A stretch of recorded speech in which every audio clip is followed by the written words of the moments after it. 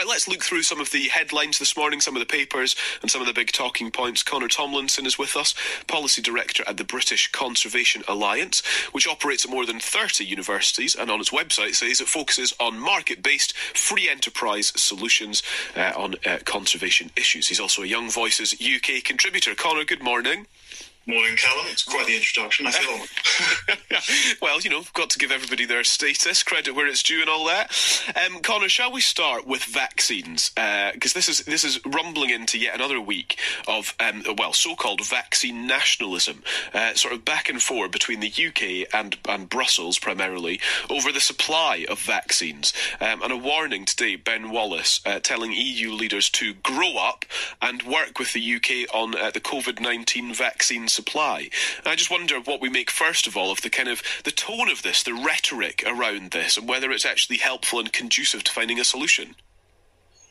I think in terms of from the British side, I think it's probably as conciliatory as you're going to get from the EU. We're not exactly having our relations here based on good faith, especially when the initial delay of blood clots was very unwarranted and there was a lot of scaremongering, and quite ironic as well, because there was some return fire quite a while ago from Pfizer's former head of respiratory disease putting out a letter saying there was some concerning stuff in the trials. Now, they didn't particularly feel it was necessary to address that. If that was totally fine, that's all fine. Ironically, as a person with anaphylaxis, I can't even take the Pfizer vaccine, so I'm more likely to be killed by that than COVID. So I think the EU needs, if they're going to be concerned about a public health emergency relating to a vaccine, they don't need to be blocking our distribution. They need a mirror. Yeah, interesting. And there's some suggestion around the kind of retaliation potential, I suppose, from the UK. So one of the vital ingredients of the Pfizer vaccine are made at a plant in South Yorkshire. And so there's been some suggestion from some commentators that if the EU were to block exports of Pfizer to Britain, then Britain could retaliate and ban the export of this lipids, this vaccine ingredient, to the EU, which would prevent any manufacture at all. And that's part of the warning I think that you were kind of alluding to from Pfizer kind of early on in this whole process. But I wonder what you make of that as a strategy. Retaliating over something as important as the COVID vaccine. It all seems a little bit, well, frankly, it seems childish were it not to be for the really serious consequences that this sort of, confrontation could have on people's lives.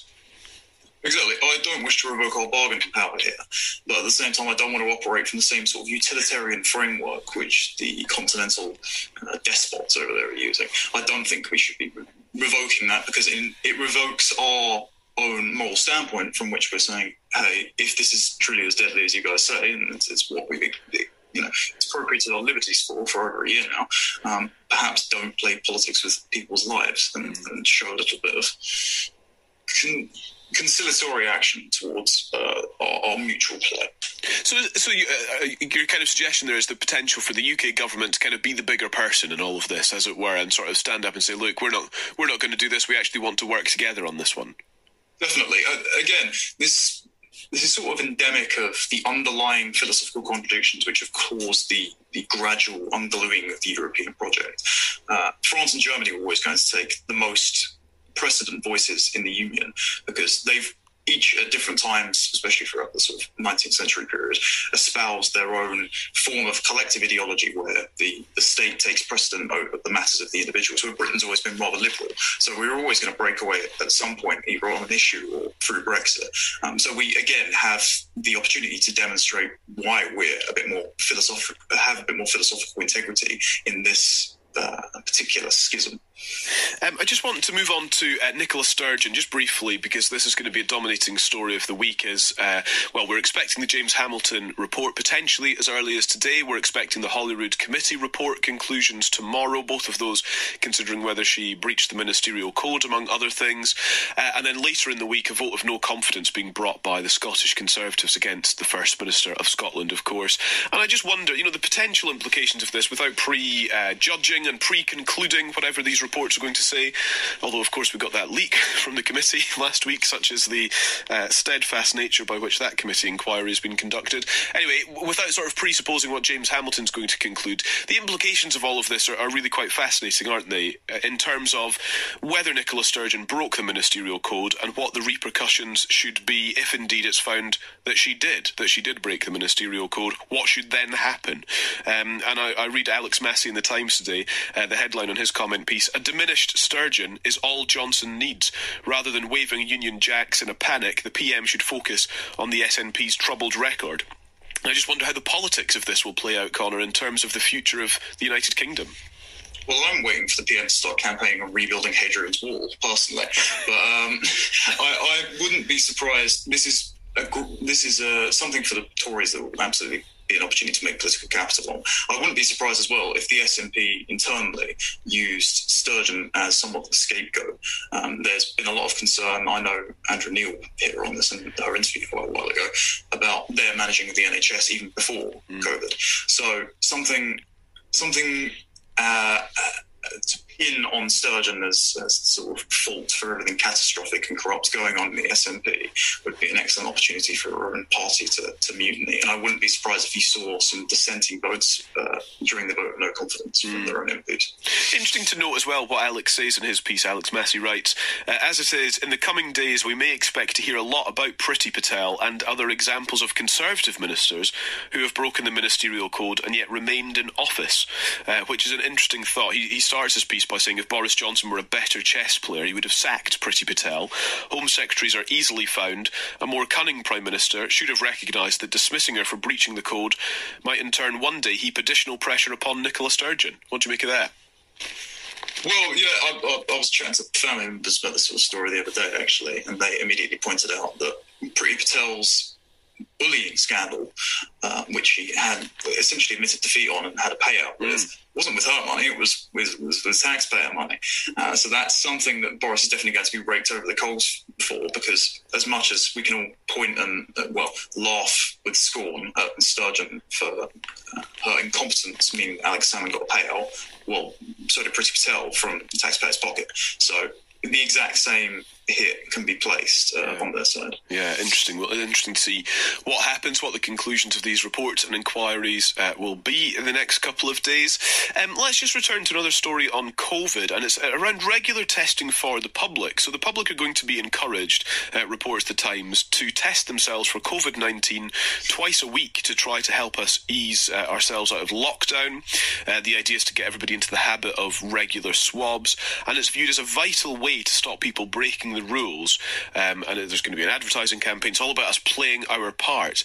I suppose as an initial reflection on this, Connor, it's worth considering that lots of workplaces are already doing this sort of thing anyway. Do you like the idea of us testing ourselves, of kind of logging our own COVID status, as it were, as we go through this unlocking process? I think it's a shift of the Overton window towards an incremental monitoring of ourselves rather constantly. Again, Boris and Dominic Raab on several occasions have said they're not going to rule out things like a vaccine passport. I don't think that kind of intrusion into our private lives is warranted. I don't think we should be ceding any sort of paranoid power over to private industry or the government to block us from retaining our liberties. And again, this is another kicking the can down the road measure of ransoming our personal rights back to us. And I don't think that's a standard we should accept. Do you really think that's what it is? Do you really think it's that intrusive? Is it not basically the equivalent of identifying in another time, in another year, identifying that you've got the flu and so that you stay at home so you don't give anybody else at work the flu? Is it not basically the equivalent of that? It just requires us to swab ourselves, such as the nature of the virus we're dealing with. What's so different about it? Because that would be contingent on voluntary action, saying, hey, I'm ill, I need to stay off. This is the government saying, hey, you can't even go anywhere, even if you were ill or aren't ill. I don't think that's an equivalency. I understand the government probably tries to make something like that, but when you're telling everyone that you can't do anything no matter your status, I don't think that's fair at all. They've turned around and said, hey, we could have masks and social distancing with us forever. Fauci has said the same thing in the United States. But this is a very suspect suggestion. I wonder if it's some sort of germophobic pathology, personally. I think people should be able to take their own risk as much as possible. I don't think we should be having some kind of... Would you refuse, out of interest, would you refuse to take tests twice a week? Well, personally, I don't think I would need to, because I'm not quite going anywhere as much. And as well, my mum... But this is as part of kind of unlocking, though. This is the idea that as we're allowed to go places and as we're allowed out and about, that we should test ourselves twice a week so we know, what our own status is and how dangerous or not we may or may not be to other people. Well, I personally wouldn't bother doing it. And again, it's contingent on the word allowed. If they're going to tie this into the reopening, I don't understand how that's acceptable. Mm-hmm. Interesting thoughts. Just another one as well. Another story this morning that we're waking up to, the protest in Bristol last night that we mentioned earlier on in the programme. Now, interesting to consider that what it was protesting was the bill. It was called a Kill the Bill demonstration, and it was kind of aimed at the police and crime bill, which of course has been much talked about in the last few days, for indeed its strands that kind of tackle protesting and the right to protest. Priti Patel has described the event in Bristol as unacceptable. Thuggery and disorder by a minority will never be tolerated. Now, clearly, there were fireworks thrown, there was police vans were graffitied, etc. But it's interesting the amount of concern that this police and crime bill has really stirred up. I think the concern is entirely warranted. So, from my sort of minarchist perspective, the fact that you can be policing any kind of process for being a serious distress, serious annoyance, or serious inconvenience is a nightmarish and nebulous standard for everything. It's also, in the bill, you can be prosecuted, equivocated, property and personal damage to risk of causing disease. And the non-specified nature of disease there is pretty concerning, because it means that the bill itself could be extended beyond COVID, and it sort of drums up the same thing as when prostitution was designated part of the public health crisis back in the 19th century. It's not the kind of thing that we should be doing. So, yes, there's a possibility for principled opposition to this and a possibility for peaceful process to demonstrate. But then again, firing fireworks at police cars, smashing a skateboard rather weakly, I might say, into a police window and flying the Soviet flag, as was seen in BBC photos of reporting on the incident, isn't the best way to go about it. Conor, thank you very much. Thanks for your thoughts this morning. It sounds like your jet's warming up in the background, so we'll leave you to go and sort that out. But no, thank you very much. Really lovely to have you on. Conor Tomlinson, Policy Director at the British Conservation Alliance, in Young Voices UK, contributor, joining us this morning. Really interesting thoughts from Conor.